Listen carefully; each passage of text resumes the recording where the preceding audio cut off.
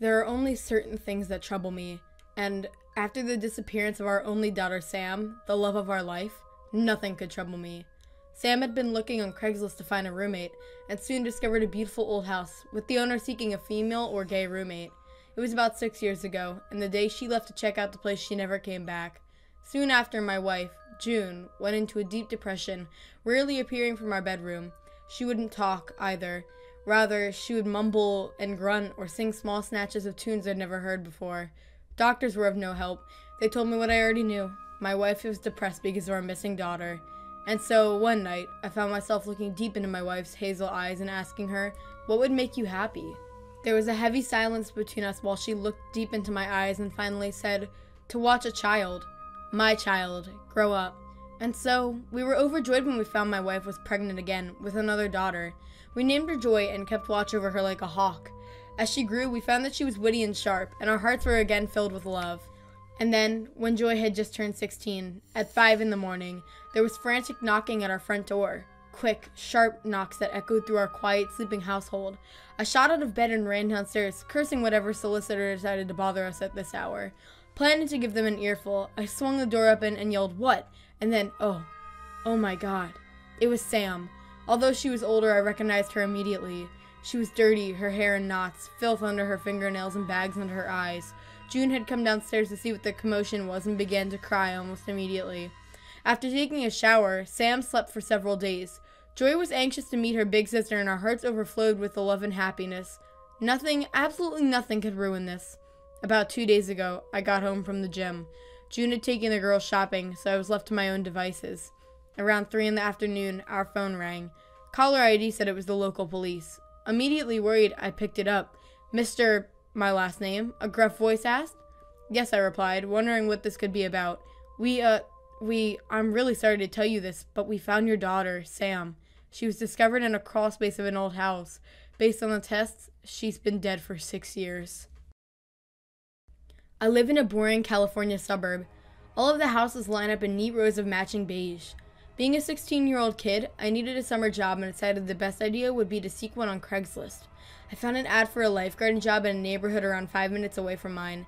I've driven by there before. The grass is neat and trim, and the neighborhood is always humming with the whir of hundreds of air conditioning units. Skipping the details, I had lifeguarded before and quickly got the job. Despite the drought, the community pool was open every day from 9 to 9, but nobody ever swims after dark. As I was leaving the pool one night, I ran into another employee who was sent to lock up. "It's not safe to be here by yourself at night," he said as I passed. I laughed. "I'm a pretty strong swimmer. I'm not too worried." He shook his head and stared through the black iron gate. "A few years ago, there was a girl who would hang out here every day. From the first day of summer until the pool closed for autumn, this girl would be by here every day, and when she was done swimming, she'd sit on lawn chairs until her hair was dry and the sun was setting.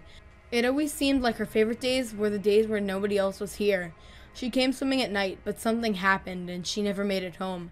They never found a body either, though. The kids tell a story that one night she heard a noise at her window, and when she got out of bed, the screen was torn, and there was a painted wooden fish on the windowsill.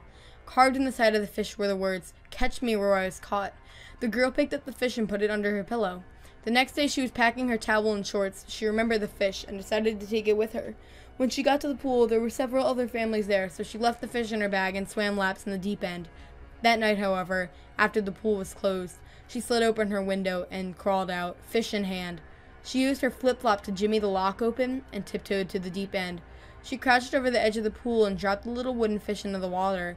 Legend has it that she fell in and never came out.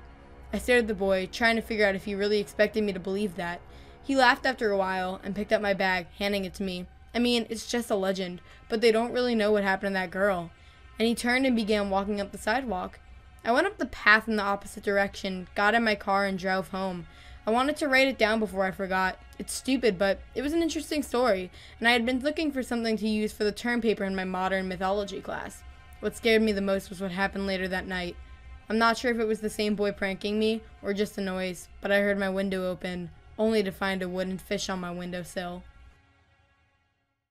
I've always been the type who was never able to hold down a job for longer than a few months at a time. Call it bad luck, but any place that I ever worked at either went out of business a few months after I was hired, or they had to lay people off for an unknown external reason. Somehow, I always ended up getting into the group that got sent packing. Maybe it's my own fault for seeking employment in the most obscure, unvisited locations that my city has to offer, but I digress. Actually, that fact is pretty important. It's what's about to lead into the horror show of a story I'm about to tell that took place a few months ago. It was a day like any other, and I was desperately searching for a job. My landlord was on my ass for an overdue rent, and I had a phone bill that scared the hell out of me to look at.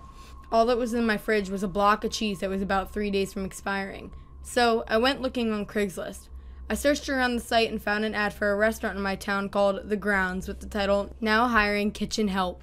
It listed the address of the small place, and being desperate, it seemed like a decent idea to apply. I had worked a few kitchen jobs at this point, so I drove over to the place and walked inside in the hopes of speaking to the owner.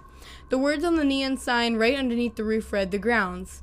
What was with all these hipster restaurant names these days? The place was small, but by no means dirty or sketchy looking, so that was already a good start. It wasn't very packed either. Some couples out on a date, a group of friends chatting quietly in a corner. Typical small city restaurant scene. I walked up to a young man who was standing behind the counter where people can order food for takeout, and I asked if I could speak with the manager. He told me to wait a moment and disappeared behind the door to the kitchen. I waited, and after a couple minutes, a shorter, middle-aged man emerged from the side door that I hadn't noticed before, with a big sign on it that read in huge letters, "Manager only, do not enter." I found that kind of strange at the time, but given the current situation, I should have known that had trouble written all over it. I'll spare you the details of the mini interview and skip right ahead to tell you that the man's name was Mr. Montgomery and he hired me on the spot. I was to start in 3 days as the new cook. 3 days later, I found myself back at the grounds and making my way into the kitchen. I was given my instructions by the guy who I had spoken to initially at the takeout counter. His name was David, and he also worked in the kitchen occasionally, but mostly he was in charge of takeout orders. Like I said, I had worked the kitchen jobs before, so none of the information was really new to me, and the menu of the grounds was pretty standard stuff that I was sure I would have down packed within a couple of weeks. I was given one very strict rule, however: do not, under any circumstances, go into Mr. Montgomery's office. Any paperwork that anyone might need to give to him had to be slept under a mail slot next to his door, and if you needed to speak with him or have him come out of his office for any reason, there was an intercom to speak with him in the kitchen. No exceptions. No job I had ever worked at had such intense rules regarding the employee's relationship with the manager, but I needed this job, so despite how weird I found it all, I complied. I made friends there quickly anyways, so the last thing I was thinking about at work was how we were never allowed into Mr. Montgomery's office. A few weeks passed. Nothing seemingly out of the ordinary happened. I went into work, which was generally super quiet, so most of my shift was spent talking to David or anyone else who worked in the kitchen. Clean up the workspace, then go home. Easy. It was around the end of the first month that the first strange incident happened. It was a Friday afternoon, and one of the full-time cooks, Spencer, didn't show up on time. We all assumed he would just be late, so we didn't think anything of it until after 2 hours he was still nowhere to be seen. One of us phoned Mr. Montgomery in his office to tell him. He came bustling out of his office with an air of concern, asking if anyone knew how to get into contact with Spencer, but something seemed off about his demeanor. At the time, I just brushed it off as stress, because for some reason, this Friday was the busiest day I had seen since my first day there. It seemed like Mr. Montgomery was faking his concern, like it was a performance, but like I said, it was strangely really busy that day, so I figured it was just stressed out. Everyone got back to work, running around like chickens without heads trying to dish out all these orders, and with one less person to help. At the end of the day, we all tried calling Spencer's cell phone and house phone about 15 times. No answer on either. We called the cops, and they said they would go investigate, but there was nothing else we could do. Later, we would learn that when the cops got to Spencer's house, everything was gone. Spencer, his family, and all the furniture, even down to the wallpaper. Gone. Empty. No note or anything. We were all really spooked when we found out, but we carried on with our jobs because what else was there to do? Fast forward to next month. After that strangely busy day we had a month ago, it all went back to quiet. This was just beyond strange, with Spencer's disappearance on top of it all. The tediousness of the days led to gossip among the group of us who were still working there every day. We would talk in hushed whispers, voicing our suspicions on what we thought was going on. Sometimes Mr. Montgomery would emerge quickly and quietly from his office, like a snake, sneaking up behind us and telling us to go back to work. We would disperse nervously, exchanging glances from across the kitchen as he would amble back into his office without another word, closing the door behind him. At the end of the month, it happened again. Crazy busy day that came literally out of nowhere. But this time it was David who didn't show up. Freaking out since we were short-staffed, we ran the drill from last time, calling him on his cell phone, his home phone, nothing. Mr. Montgomery emerged from that office with the air of fake worry, and I almost completely lost my shit. This is the second time this happened. We need to shut down the restaurant and go look for David before he disappears completely like Spencer did. Mr. Montgomery stopped in his tracks, and a fire started up in his eyes unlike any other I had ever seen. I'm sure David is just sick. He will be in tomorrow. This day is great for business, and we're not closing down for anything, he said, with this all matter-of-factly and with a glint of no one disagrees with me or you will regret it in his eyes. We all scrambled back to work, but I was fuming. After work, and after I was sure Mr. Montgomery had left, I called the police myself. I told them to come down to the restaurant and launch some sort of investigation because I was sure as anything that my boss had something to do with this.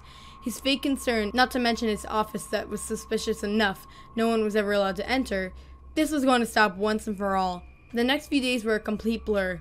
I wasn't present to learn about all the details, but I spoke to the police a couple days after the David disappearance incident.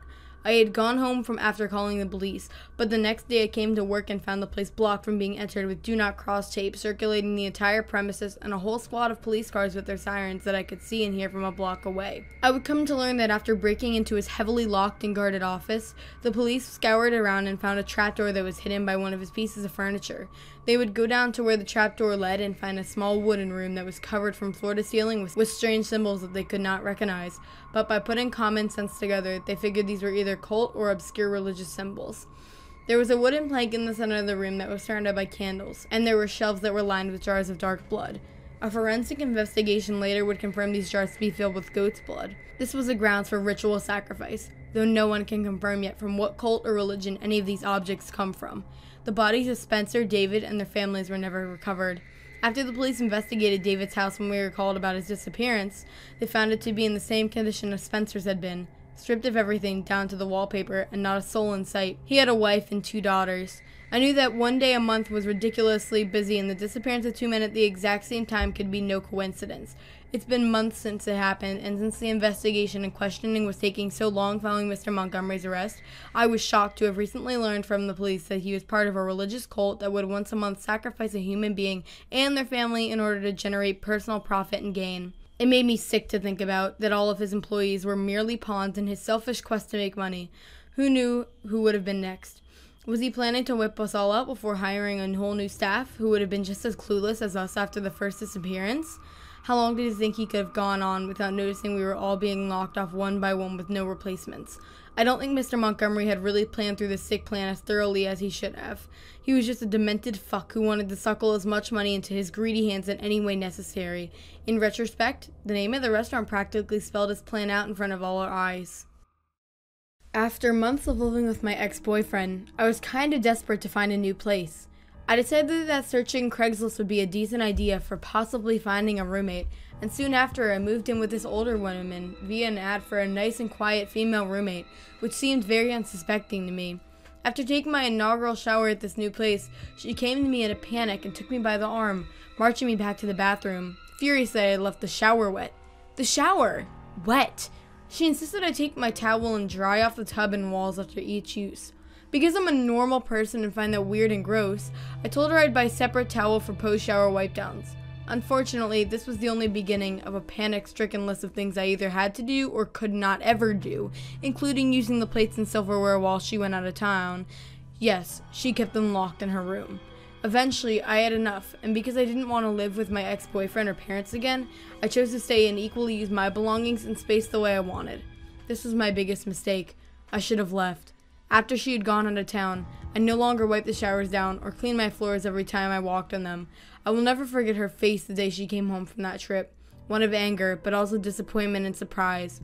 She looked at me and scowled as she ran into the basement. I heard her rummaging through boxes and began to feel scared, so I ran into my room and locked the door. The woman ran upstairs, banged on my door, screaming, "Rat, open up, and I won't hurt you." I pushed my dresser in bed up against the door, terrified, and called the police. The woman banged for what seemed like an hour, although it was definitely shorter, when the cops showed up. Eventually I came out when all was safe, and the police let me know that it was a good thing I didn't come out, as the woman had a loaded rifle, and so began another round of apartment searching.